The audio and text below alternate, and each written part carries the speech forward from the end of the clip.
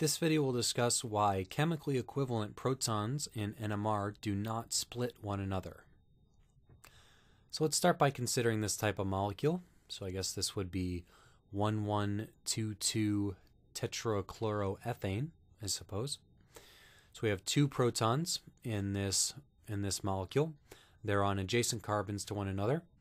But you'll notice that due to the symmetry of the molecule, these two protons are chemically equivalent. You can't say which is which because the molecule, due to its symmetry, these two protons are in exactly the same chemical environment.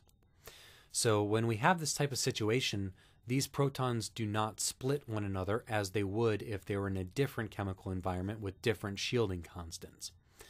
So this video is to help explain a little bit why that is and why we don't get splitting in chemically equivalent protons. Okay, so as we did in our video on spin-spin coupling, we can define a Hamiltonian, our magnetic Hamiltonian for this system, which is going to be the negative magnetogyric ratio of the hydrogen nucleus times the magnetic field generated by our NMR spectrometer, B0, times 1 minus the shielding constant of nucleus 1, which we might call this one, perhaps, times the z component of the nuclear spin angular momentum operator acting on nucleus 1, minus the same gamma B0 times 1 minus shielding constant of nucleus 2, times the same z component of the nuclear spin angular momentum operator acting on nucleus 2, and then plus the coupling term, Planck's constant, times J12 over h bar squared, times the dot product of the spin angular momentum operator acting on nucleus 1 and the same operator acting on nucleus 2. All right, so in this case, what we have is we mentioned that our protons are chemically equivalent, and when they are chemically equivalent, that means that our shielding constants are going to be equal. So sigma 1 is equal to sigma 2, which I'm going to now define as sigma A. So that means that we can split our Hamiltonian into a reference Hamiltonian and a perturbation, so H0 and H1. So H0 is going to equal minus the magnetogyric ratio times the initial magnetic field generated by our spectrometer times 1 minus sigma A times IZ1 plus IZ2. These now have the same prefactor in front of them, so we can group them together. All right, and our coupling is now the perturbation once more. All right, so we can define some different states here. So we have psi 1, where they are both spin up, psi 4, where they're both spin down.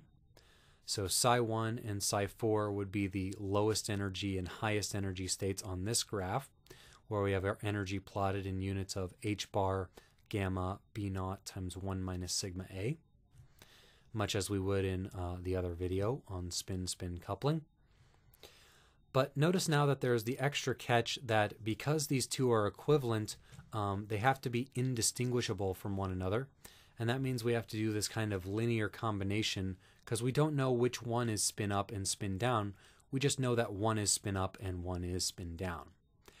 And because of the way that because of the way that spin works in this particular system, the state where we have the difference between those two states is actually forbidden.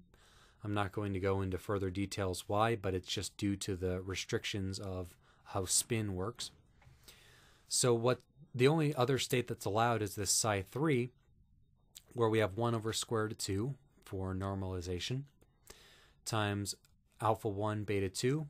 So spin up nucleus 1 times spin down in nucleus 2, plus spin down in nucleus 1 times spin up in nucleus 2. So here it's combining those two states, making it indistinguishable, so we don't know which one is spin up and spin down. We just know that one is and one is the other.